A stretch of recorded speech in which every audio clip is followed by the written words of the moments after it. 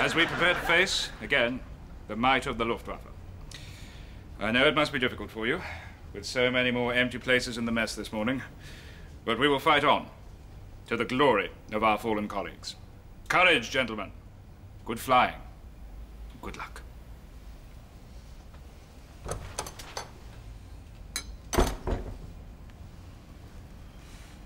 You know powdered egg?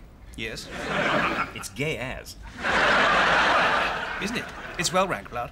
Why can't they let us have proper eggs, like from a chicken or a parrot or some shit like that? I know, it's like they're trying to poison us with powder.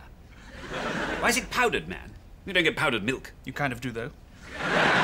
Yeah, but you know what I mean, though. Yeah, well, I've told the group captain I'm not eating powdered egg anymore because I'm like a vegan and everything, and he has to respect my human right to be a vegan. Yeah, but you still eat sausages and bacon, whatever. Yeah, I'm not a wanker about it. I think I has an allergy to that bully beef they give us. Is it, though? For sure. I get like this really bad reaction and shit. What, like with peanuts where your throat swells up and you get like a rash or eczema or dyslexia or whatever?